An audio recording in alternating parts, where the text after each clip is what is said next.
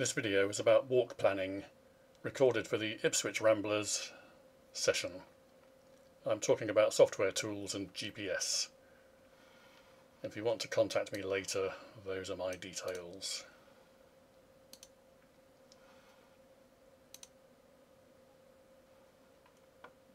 This website comes in handy. There's your web address, which is on the handout. It's based on Google Maps and you can scroll around. The good bit is if you click it, you get latitude, longitude, a 6-figure grid reference and a 10-figure grid reference. So there's no excuse ever to go to the wrong car park ever again.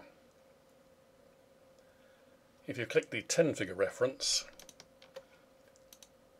it loads up Bing Maps and it loads up the Ordnance Survey view.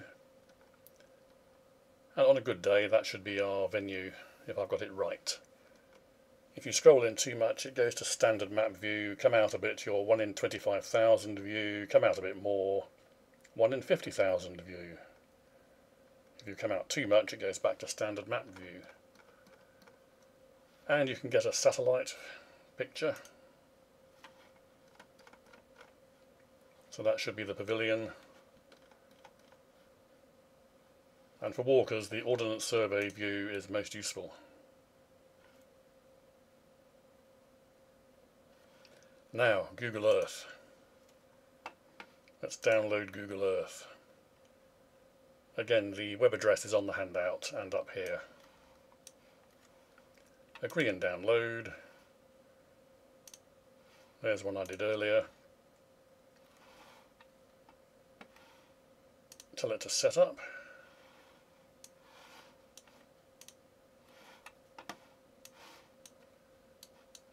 And it's installing.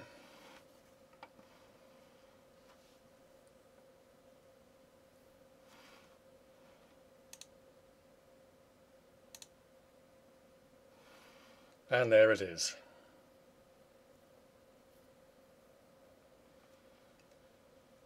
Now let's have a look at the layers. There's one layer which I find especially useful.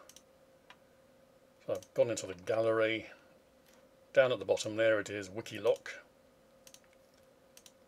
Turn that on, zoom in,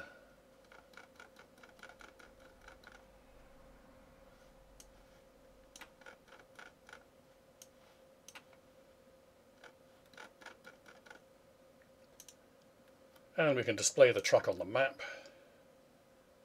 And that's a walk that Waveney Ramblers did a few weeks ago.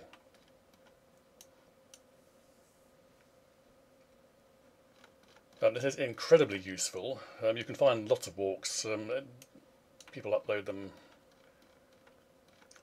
but it really comes into its own if you want to go to foreign parts where there are no OS maps.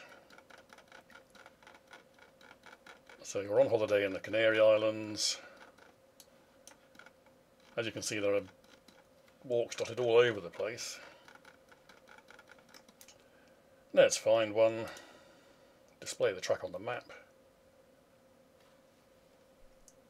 And there's a nice little walk, which is almost certainly going to work because somebody recorded it and uploaded it. Most useful. And you can view it on this website, and it tells you it's just under 12 miles, 2,000 feet up, 2,000 feet down. So that's highly useful for planning walks in foreign parts.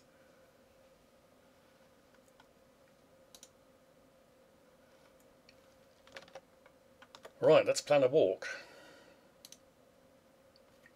So, I'm into My Places, I'm right-clicking, add a folder. I'm calling it Walk.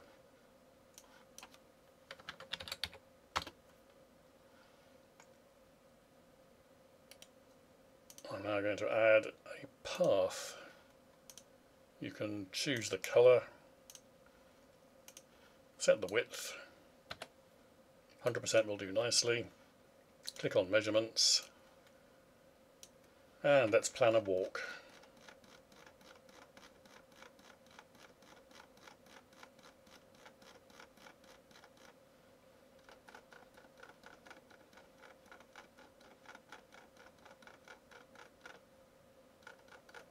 back to Martlesham. There's the pavilion. Let's go for a quick stroll round the cricket pitch. So I'm dotting in the tracks to follow.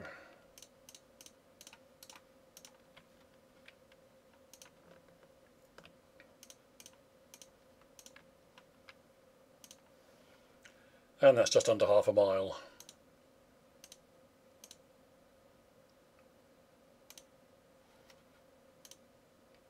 So that's a walk planned. Let's add a place mark. And I'll give it the car park symbol. Find the grid reference we worked out earlier. Copy that. Paste it there. And we've got a planned walk with the grid reference of the car park. Very handy. And very quick to do. Obviously you can do a much longer walk. So that's an introduction to a couple of websites and Google Earth.